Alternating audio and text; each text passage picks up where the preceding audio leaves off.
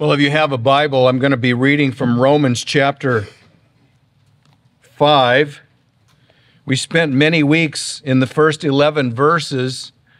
We're going to spend 1 week on the rest of the chapter. I'm going to warn you right now, this is a warning and an encouragement. This is a very theologically dense section of Scripture, and it's easy to get a little bit complicated, and it's because it's involved. So ask the Lord to give you understanding. Also recognize that this passage of Scripture reveals some very important truths. That's why we wouldn't want to dare skip it, even though it's a little bit involved. Hear the words of God. Therefore, this is verse 12, therefore, just as through one man sin entered the world, and death through sin, and thus death spread to all men because all sinned. For until the law was in the world, but sin is not imputed where there is no law. Nevertheless, death reigned from Adam to Moses, even over those who had not sinned according to the likeness of the transgression of Adam, who was a type of him who was to come, speaking of Christ. But the free gift is not like the offense. For if by one man's offense many died, much more by the grace of God and the gift by the grace of the one man, Jesus Christ, abounded to many. And the gift is not like that which came through the one who sinned. For the judgment which came from the one offense resulted in condemnation. In contrast, but the free gift which came from many offenses resulted in justification. For if by one man's offense death reigned through the one man, much more those who have received abundance of grace and the gift of righteousness will reign in the life through the one, Jesus Christ. I want you to notice that from verse 13 to verse 17, that was all a parenthesis. Therefore, back to the main point, therefore, as through one man's offense, judgment came to all men. That would be Adam, affecting all human beings, resulting in condemnation. Even so, through one man's righteous act, that would be Jesus Christ, the free gift came to all men, resulting in justification of life. For as by one man's disobedience, many were made sinners, that would be all human beings because of Adam, so also by one man's obedience, many will be made righteous. That would be all people who trust in him because of what Christ has done. Moreover, the law entered that the offense might abound. To show how sinful sin is, God gave the law. But where sin abounded, grace abounded much more. Hallelujah. So that as sin reigned in death, even so grace, which comes through Christ, might reign through righteousness to eternal life through Jesus Christ our Lord. And for as much of that as you were able to follow and comprehend perfectly, let's say amen. Amen. The notes are extensive. Don't get bogged down in the notes. If keeping up with notes is a problem, put the pen down and just listen. I'm guessing that most of us know that there is currently an American journalist named Evan Gershkovich, who is being held in Russia, charged with being an American spy. I don't know if he's guilty or not. I don't know if he's a spy or not. I don't know the guy, and neither do you. But the charges do look a little flimsy. The whole thing does look, just a bit political and not really so much criminal.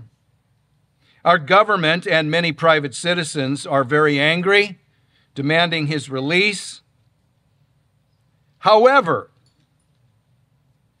the man is in Russia, and therefore he is subject to the laws of Russia as enforced by the laws of Russian jurisprudence.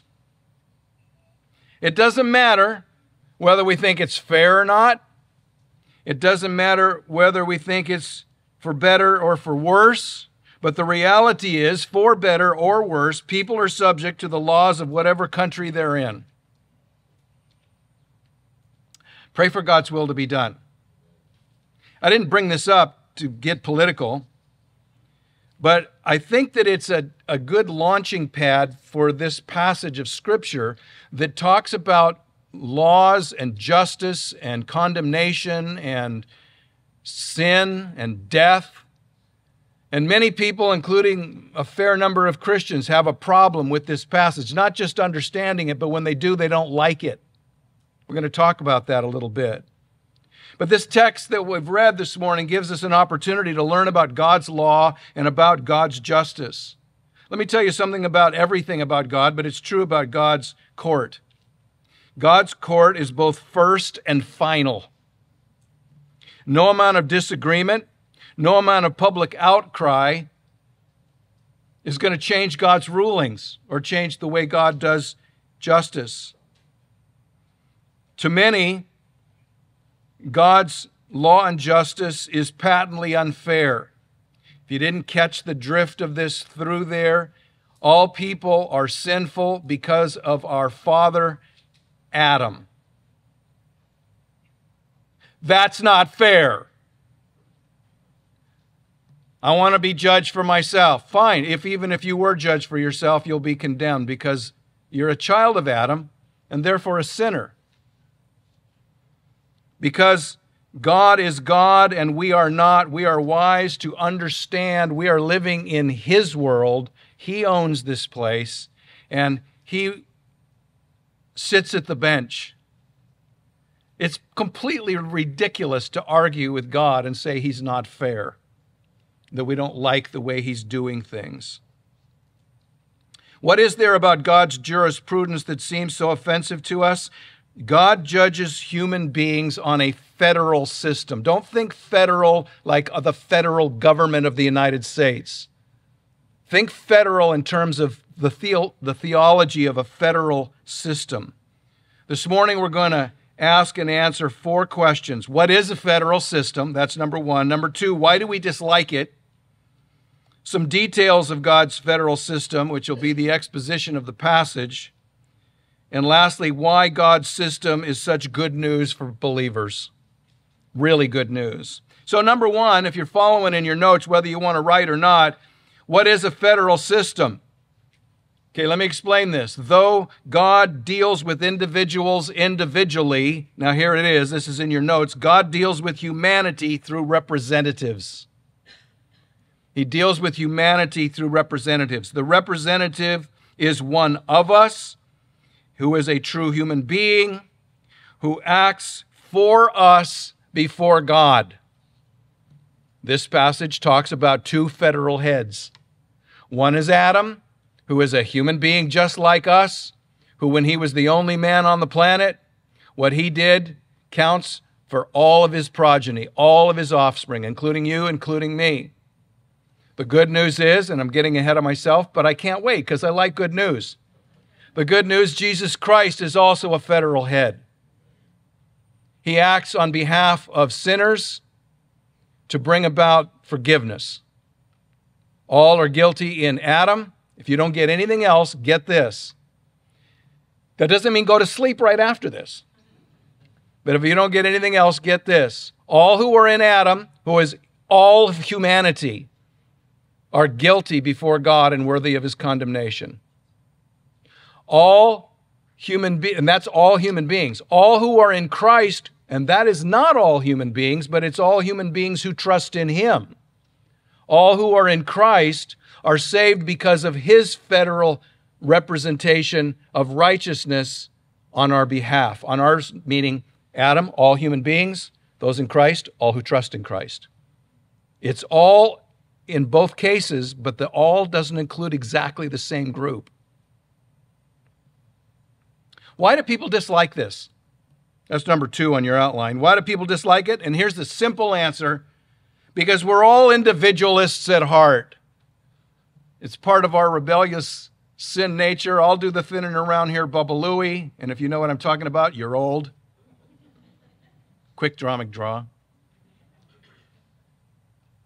People don't like the idea, well, why should I be held accountable for Adam's sin?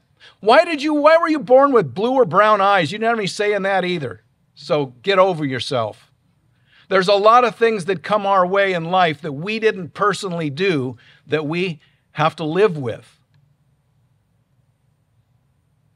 Why do we dislike it? Because we're individualists at heart. We don't like someone else determining our fortunes or our fates. We pridefully want to do for ourselves. But since God deals with humanity on a corporate or on a federal system, it doesn't matter whether we like it or not.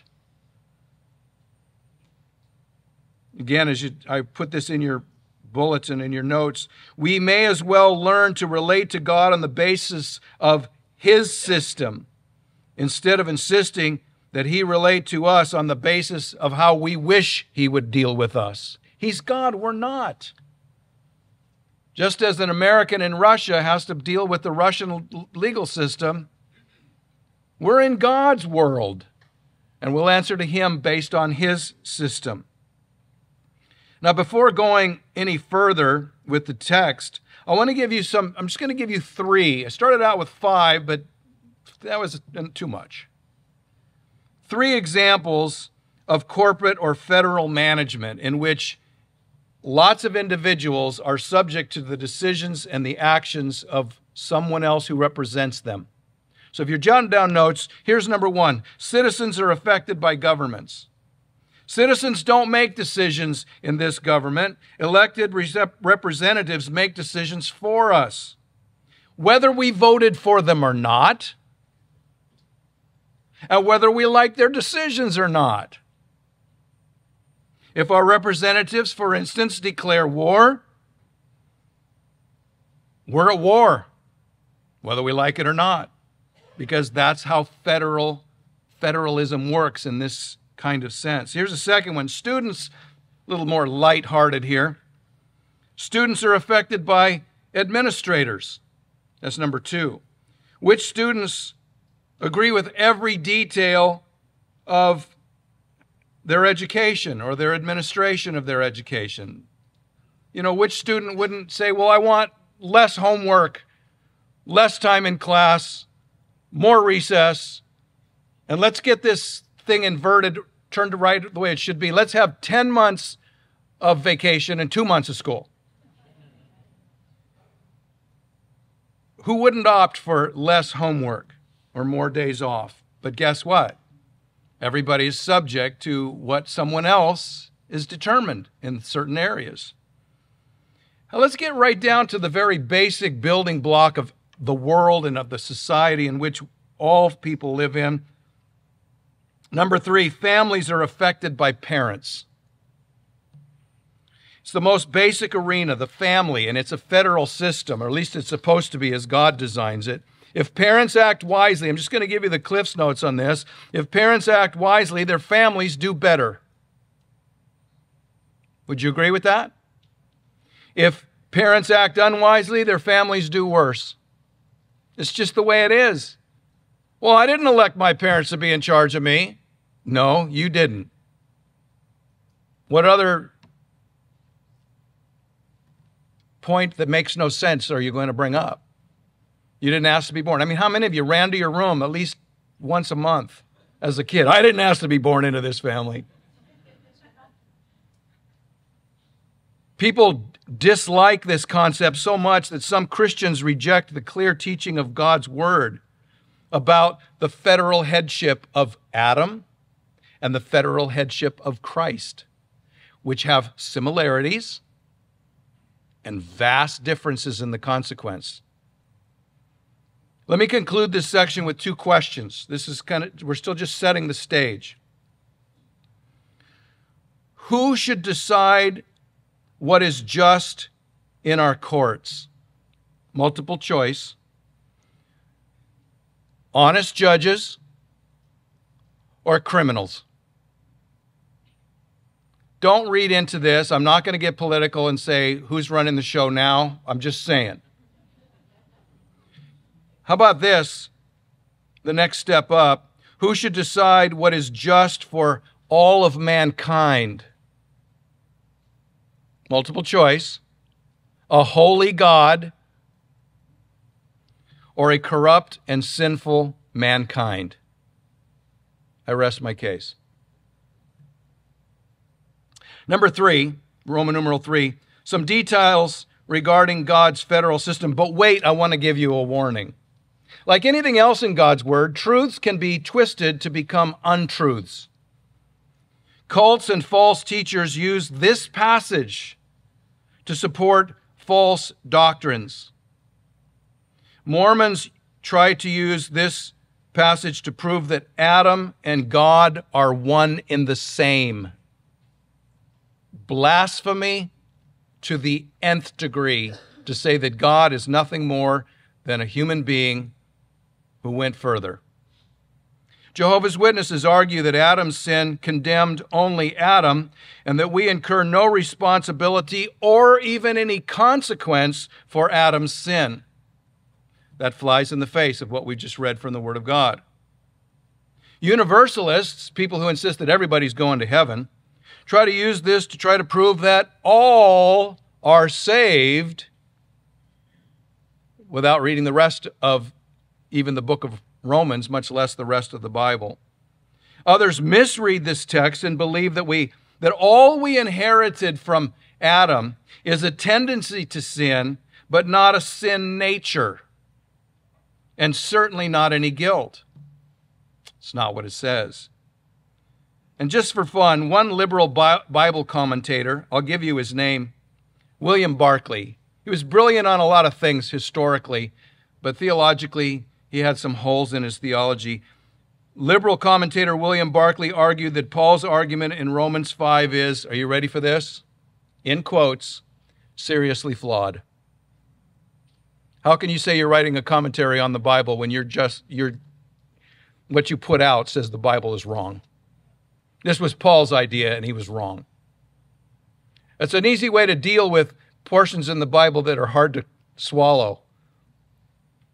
But it's not the answer to find fault. When we have a fault with God's word, the fault is not in God's word. The fault is in our understanding. And if we understand it and rebel against it, then the fault is our sin. So now, an exposition on the passage. And again, I want to just give you the main point of what this passage is saying, because I don't want you to get bogged down on the details, some of which are pretty involved, but I want you to get the main point, okay? This passage demonstrates that the parallels between Adam and Christ exist. Parallels, some are parallel in similarity, and some are parallels in dissimilarity.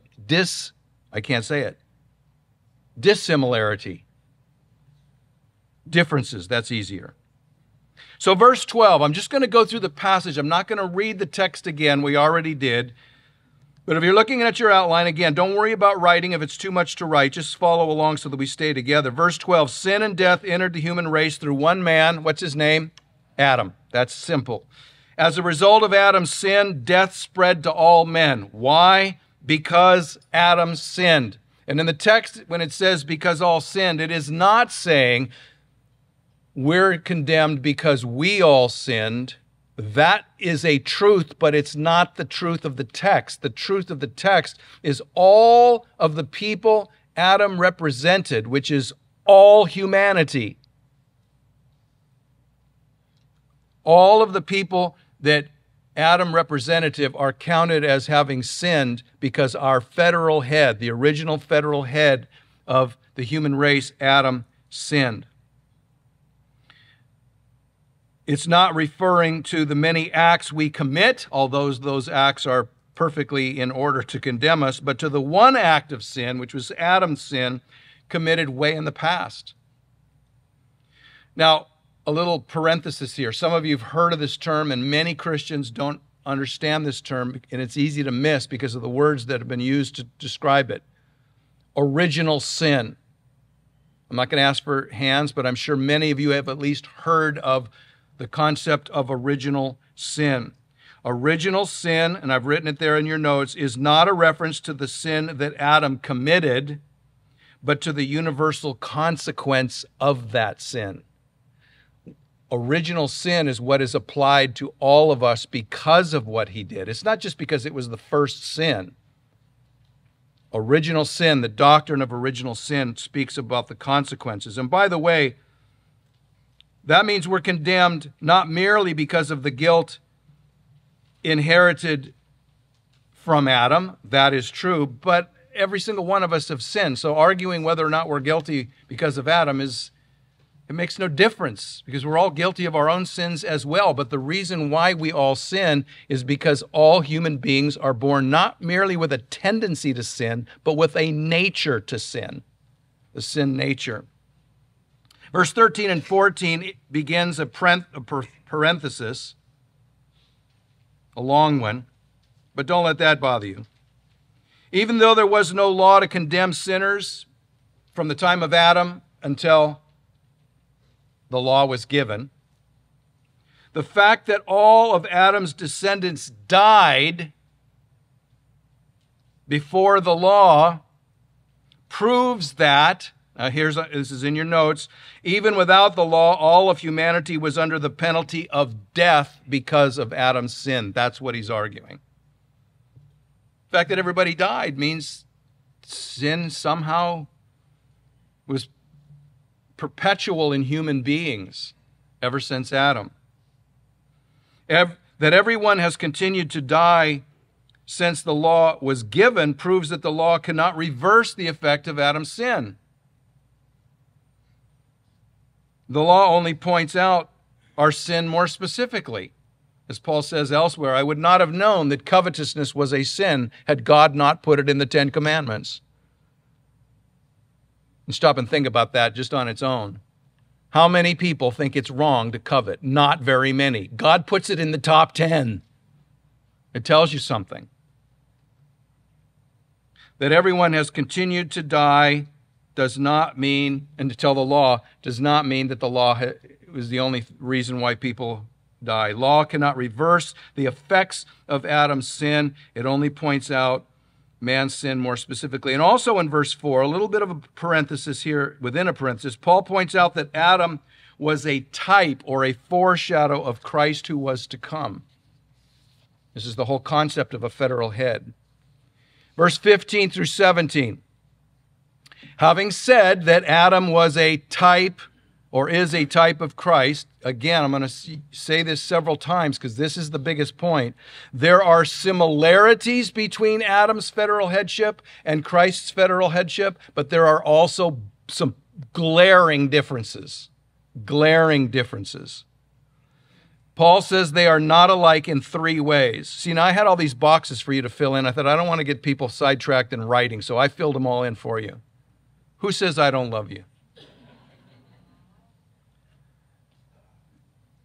The contrasting 2 columns, Adam and Jesus, they both acted. Adam acted by giving what the Bible here says an offense, his sin. Jesus acts in order to give us a gift, which is salvation. There's a verdict for what Adam did, and it's condemnation. There's a verdict for what Jesus did, and it's justification that can be applied to all who are in Christ. Again, the similarities and the dissimilarities, all who are in Adam is all human beings. All who are in Christ is all who trust in Christ. And so what's the sentence? The sentence of Adam's offense is eternal death. The sentence of what Jesus did with his gift of justification is eternal life. You see that they're both acting as federal heads, but because their actions were different, the results are completely different. So there's a similarity, the headship, but there's a difference because they acted differently. Adam sinned, Christ never sinned. By the way, folks, listen, I didn't plan to do this, but I'm going to say this anyway. I just read, this is just this morning, in the Christian Post. I shouldn't read the Christian Post on Sunday mornings because it always ends up somehow being in the... Over 50% of Americans who claim to be born again do not believe Jesus was sinless. Listen to me. Read my lips. If Jesus ever sinned, you and I are going to hell. Our only hope is in a Savior who never sinned. If he sinned in any way, he cannot be our Savior. This is so vitally important. But see, here's the similarity. Adam and Jesus are both federal heads, but they acted differently, and so the results are different. The number of people involved are also different because the number of people who are in Adam includes everybody. The people who are in Christ includes only those who trust in Christ, but all of those who trust in Christ. Verse 18, judgment came to all those Adam represented. That's the federalism. That means all in Adam's family, all of the human race. Judgment came to all who are in Adam. Now again, the similarities are strong, but note the contrasting result because of the different acts. So this time we have, instead of columns, we have rows. One row is Jesus, one row is Adam, one row is Jesus. And again, look at the act. The act. And on Adam's side, an offense. In Christ's side, a righteous act, a perfect sinless life, plus giving his life for those he came to save. There's very important information in verse 18 about the scope. Who's getting what? Judgment came to all human beings in Adam. The free gift comes to all human beings who are in Christ. And there's only one way to be in Christ, and that's through faith in what he did for us. The result, for all who are in Adam, condemnation.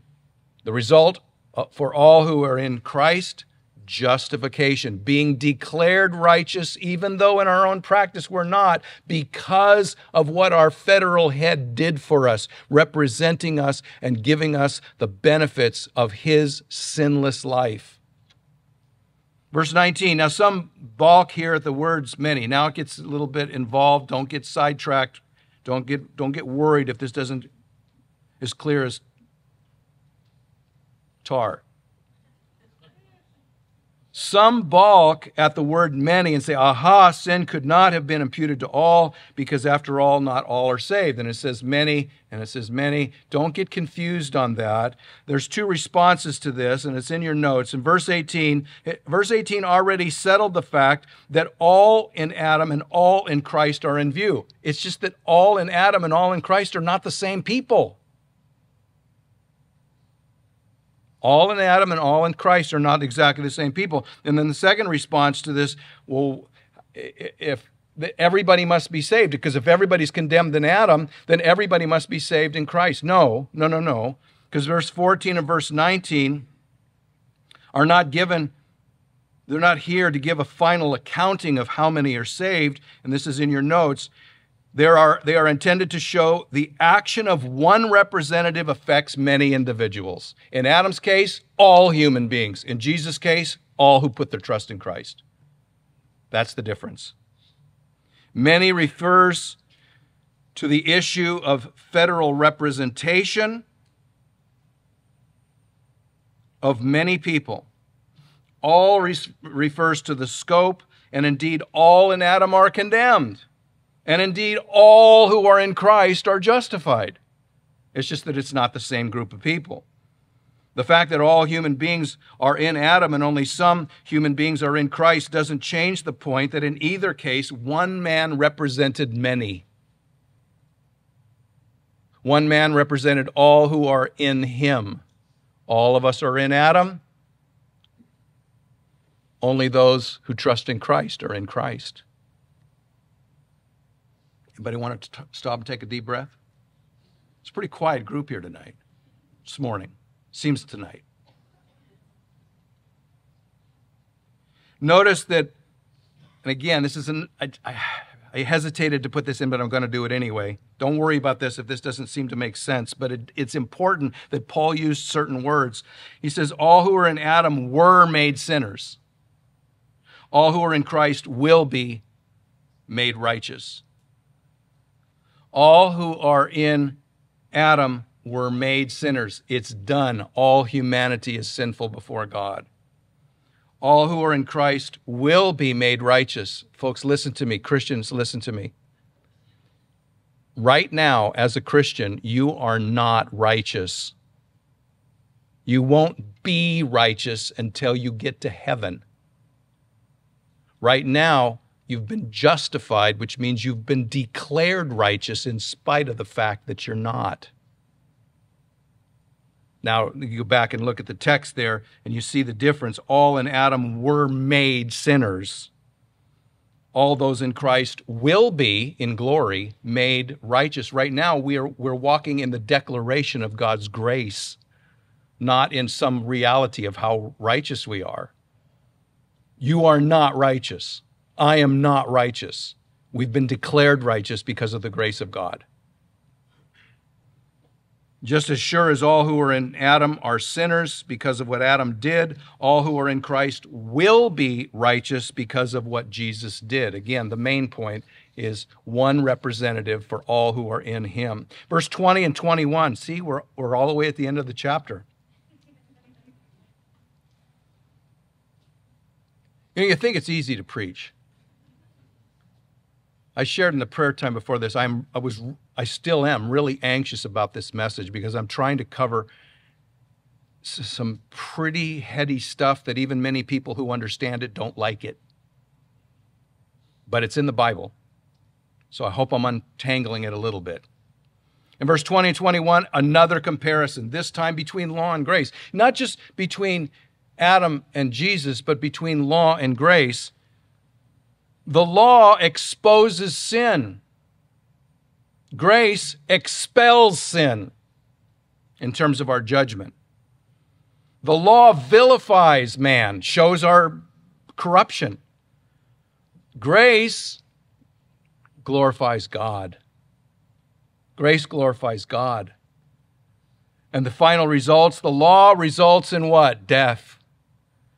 But grace results in eternal life in Christ Jesus, our Savior.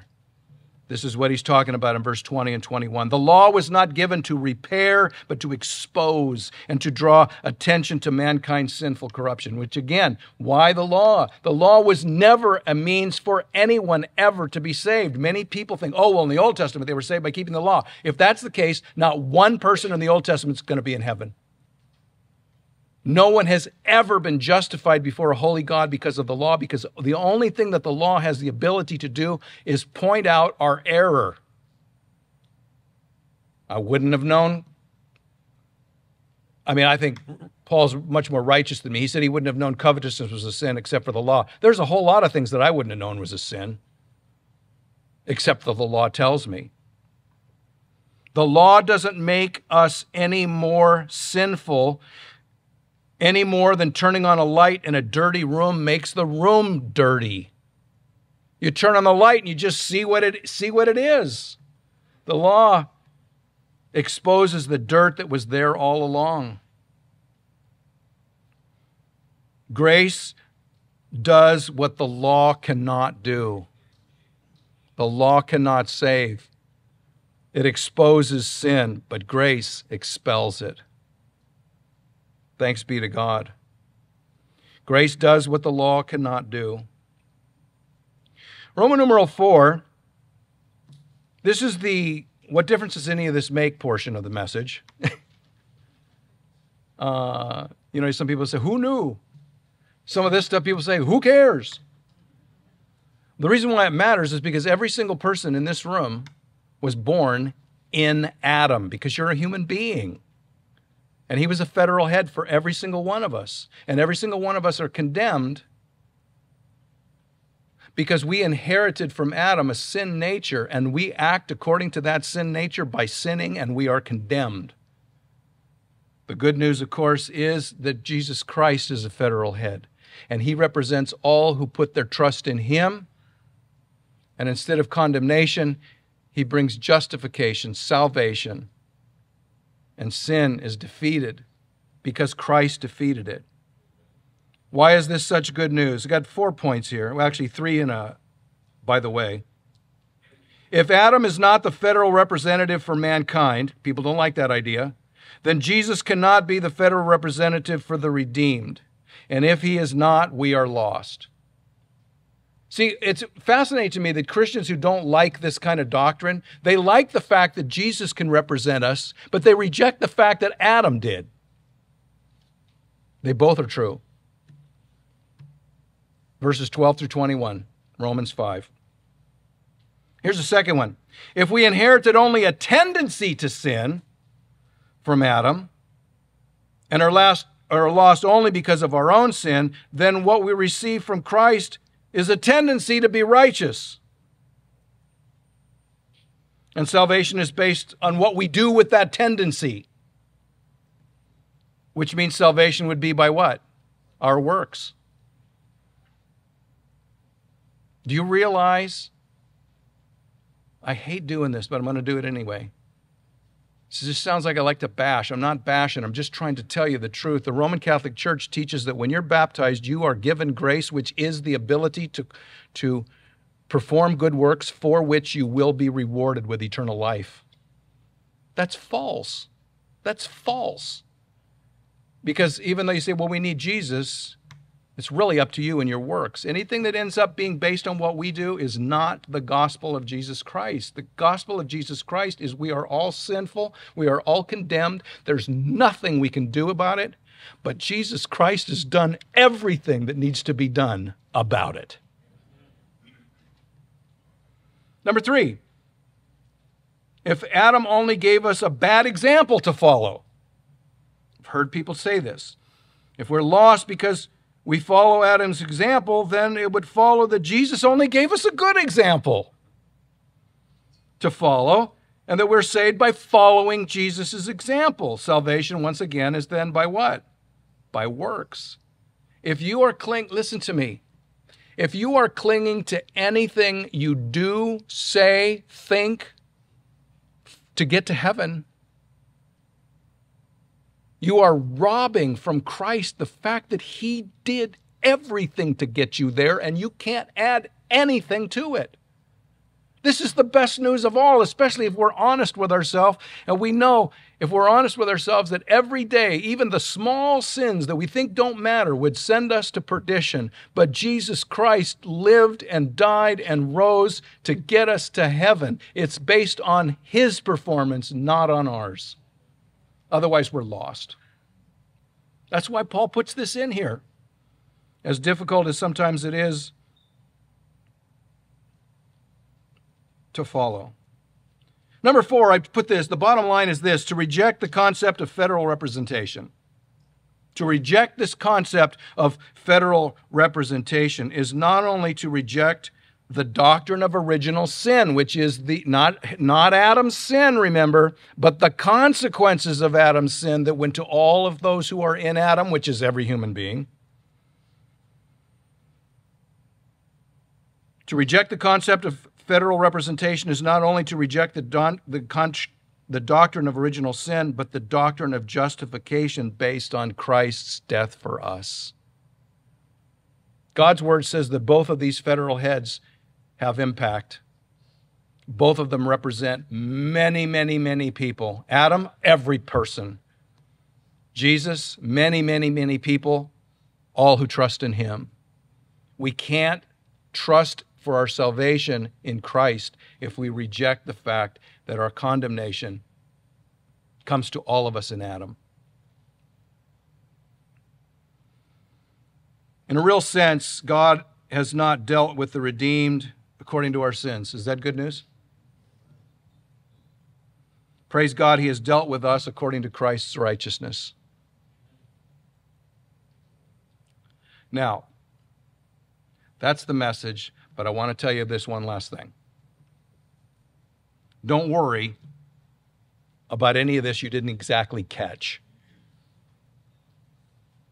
The first time I read this, the first time I heard this, I can remember hearing it taught, and I'm not going to say by who, but it wasn't very good because it didn't make a lot of sense.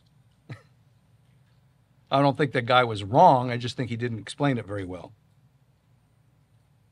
Don't worry about what you didn't catch. Look, I realize this is an involved passage. I'm just so proud of all of you whose lids are still up.